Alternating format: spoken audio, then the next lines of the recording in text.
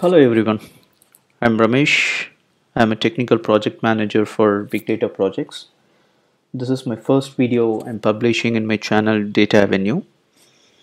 So today we are going to see what is SDLC and importance of it, the different models and phases. This is a fundamental for an IT engineer, in particularly for the entry level folks who are new to IT industry.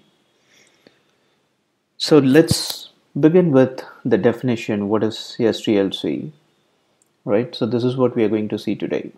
The significance, phases, models, and typical project plan as an example.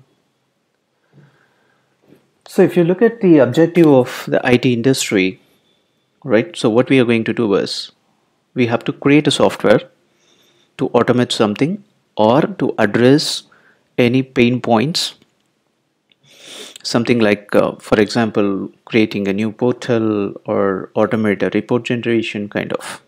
So the objective is to create a high quality softwares. In order to achieve this objective, we need a proper planning, design and execution, right? When I say execution, it is the development and end-to-end testing.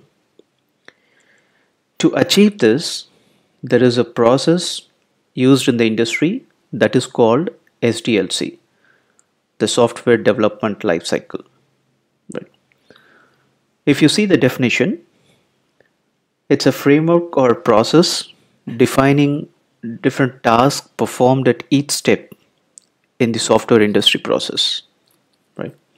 It starts from as numbered here 1, 2, 3, 4, 5, 6. It's starting from the planning, analysis, and then implementation, and then testing, and then we are getting into the maintenance mode, right? So what is the significance of using this? The significance is, as I mentioned, to produce a high quality software. There are important factors are that should meet or exceed the customer expectation. And it's not only the expectation, it's cost effective, and also the we have to do it in the appropriate timeline. These are all very important. That's why there is a process of the SDLC, right? So let's move on. Whatever the different phases, what you see it here. The first one is, so it's going to start from the planning, right? It's a very initial stage. So what would happen is during this planning, the requirements would be in the very high level, okay? Or it should be the list of pain points, uh, like I want to automate this. I'm doing this process manually. I want to do this automated. By the time when I get into office by 9 o'clock, I want to see this report. I want to get the data in every day before 9 o'clock, right? That is the end user requirement. It's a very high level. It could be in this single line of requirement. I want to create a portal. I want to do the process or software for insurance claims, for example, right? So in this phase, many things would happen. They will collect the pain points and the requirements and the budgeting, right? How to do this and whether we have enough money to do this. So this is what is going to happen. And then getting into the second phase, it's called analysis. It has two phases. One is analysis. When I say analysis, it's a requirement analysis and requirement gathering, right? So in this requirement analysis, it's a very important phase in this SDLC. So this is usually being done by the business analyst. Based on many factors, it would be done, like market trends, the input from the domain experts, right? And this phase helps to find out the basic project approach, operational and technical areas, and particularly, and any impacts, risk, and various technical approach. That is the requirement analysis. Once the requirement analysis is completed, Then we'll getting into the requirement gathering, right? Here we have the requirements already in the single lines. The pain points would be converted into the detailed level of requirements. Generally, we call it as SRS document, software requirement specification document, that contains all the product or business requirements that needs to be designed and developed, right? So here the single line requirements would be converted into business requirements, then user requirements, functional and non-functional. Okay, so I'll publish a different video on what are the different types of requirements we have and how to derive it, and with an example. Okay, so here we get it as a SRS, software requirement specification document, that would be the base for other phases, the design and implementations, right? So when it comes to the design, the SRS is the reference for this. Architects would be involved to find out the best architecture for the product or software to be developed. So based on the requirements listed in the SRS, the design approach would be derived. So there are many terminologies used. You can call it as DDS, design document specifications, or other terms are HLD, LLD, the high level design or low level design. The high level design contains the overall architecture and the high level data flow from which entity to which entity, from what is the specific inputs and success and negative criterias. Whereas the LLD, that would be the very detailed level. So that is a inputs for the development team. It's kind of detail level in the sense kind of a pseudocode, right? Which function we need to create, what are the inputs for the functions, and what is has to return during the success, negative, when to log error, when to log the information, when to exit those informations. That is a LLD. It's kind of the pseudocode. Once this design document is done, so it would be reviewed by the stakeholders and the architects, and based on different parameters, the risk, timeline constraint, and what is the best design approach, right? So we have to find out not a single one, multiple, and then we have to bring it to the discussion and then finalize the which one approach we are going to take it forward. That is what is happening on the phase 3, that is the design. When it comes to the phase 4, here the design is being converted into the coding, right? This is being handled by the development team. So we have to use appropriate tools, softwares to develop it. For example, could be anything, right? Whichever fits for it, Java or any ETLs or C, C++ or Spark, Scala, big data tools, any scripts, depends upon the need and by considering the performance. So if the design is prepared very clearly or very detailed and organized manner, the code generation or implementation would be pretty much easy. There won't be any issues or any kind of gaps. So there is a huge chances if we miss the design, right? The communication gap happens in the phase 2 and phase 3. So that's going to cause a lot of problem in phase 4 and the further phases. So there are best practices is being followed for the design, and I think I'm going to publish one more video for it. What is the best practices are being followed in the requirement and during the design. So let's focus on the point number 4. So once that implementation is done, so the development team's responsibility to do the unit testing, right? Before giving into the further testing, we have to do the unit testing with test data. So you can mock up the data or you can create on your own for If I pass in these two values to the function, what is I'm going to return it according to the positive and negative scenarios. That's called the unit testing, in order to ensure whatever the code I developed is working as expected, right? And we need to document those results as well, the unit testing documents. So most of the service industry, these are the documents would be documented and it's being audited by their internal team, so that there won't be any problems if any escalations or any problem comes from the client. So we have to revisit and see what was the how the results would capture. Okay, this is happens in the some of the service-based companies for documenting the unit test cases for the QA auditing purpose. That's a very good practice being followed in many companies. Coming to the phase 5, the testing and integration. So when I say testing and integration, it means a lot. Okay, there are different types of testings we need to do. Let's say the QA, we call it as a quality, and the second is the UAT, user acceptance testing.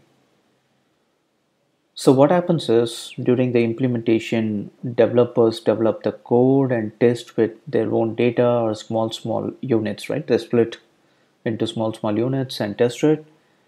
Once they migrate to the different system from dev to QA or testing system, altogether the different team has to test it. So how are you going to test it? How the testing team knows that what needs to be tested, right? So the QA team, the testing team, come up with the test cases based on not from the code. They come up with the scenarios based on the design. That is how they come to know what needs to be tested in the implementation phase. So if we miss out anything in the implementation, any coding, so they'll identify the defect, give it to us, we have to fix it and send it back to them for the testing. Once the QA team tests the specific modules, let's say your software has different phases, the different models. Let's say the model A, model B. So it would be tested individually. Model A, model B. Once the testing is done, it's all looks good, then they go for the integration. The integration is integrating all the modules together and test end to end. Then it would be moved to the next phase of the testing called UAT. The UAT is user acceptance testing. So that means the users who given the requirement to us, right? That happened in the analysis.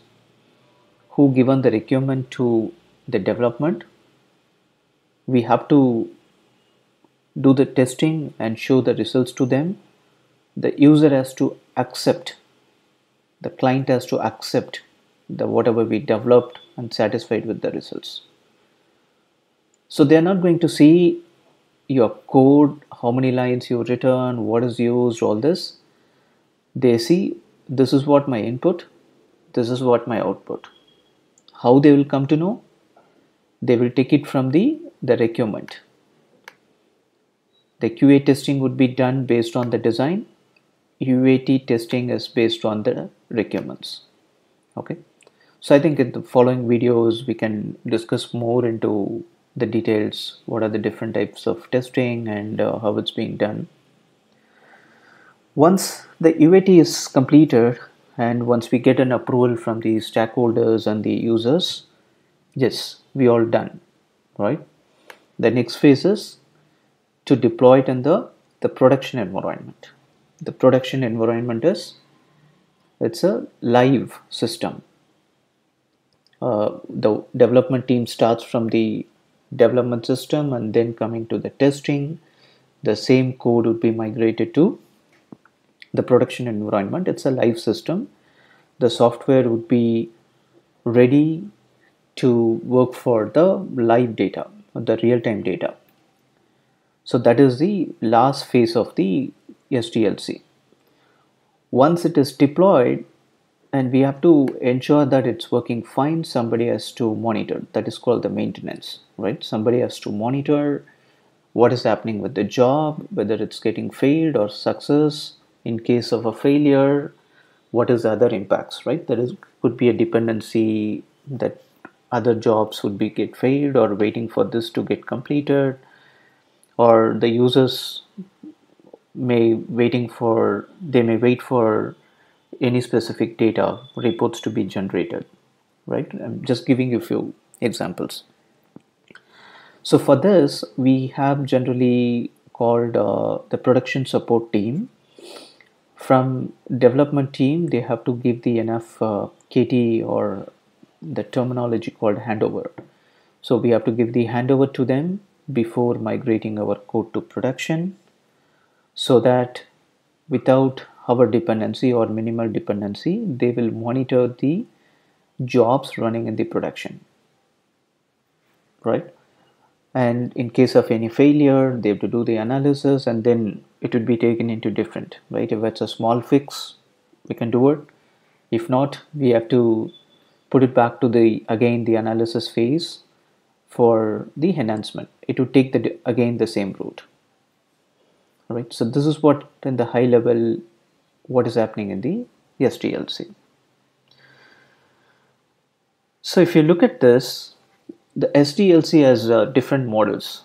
Okay, it's not the processes segregated into different models. So there are few most important popular models are the waterfall model. So if you see the different phases, once the requirement is done, design, implementation, testing, it's kind of the waterfall model. And iterative spiral V model is another very important to understand. That would give the mapping between the testing phases and the development. And in addition to this, we have few more.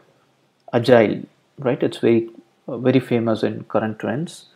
And we have RAD and JAD sessions, right? The joint application developments. So I'm not going to talk about very detail in this. So this is an introduction for SDLC to have a high level idea. Maybe in upcoming videos we can talk about it very detailedly about what is waterfall, V model, agile, and JAD sessions. What is the importance of it, right? Those things. Okay, let's move on. So this is a typical project plan. I just mentioned here as an example. Okay, so you can open up an Excel. You can just mark the timeline. It starts from Jan to December, and what are the different phases? What we have seen earlier. Requirement, that covered the planning, analysis, and requirement gathering. Design, implementation. This is covered the testing, the QA and UAT, and once we deploy in the production. So I put the timeline over here. It takes like from entire Jan to mid of Feb, and it's covered in the mid of April or first week of May.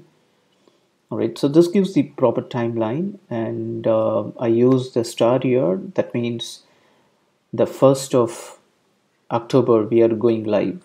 Our code will be deployed in production, and from there until 3 months it would be in the maintenance phase. So this is just a very traditional project plan. I just wanted to bring it here for your understanding. So the objective of this video to give you the overall picture about what is SDLC, basic understanding of the phases and the models. So thank you for watching. Please share your feedback. You can add it in the comments, and if you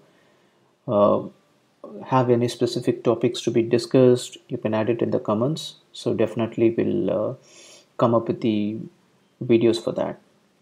So thank you for watching.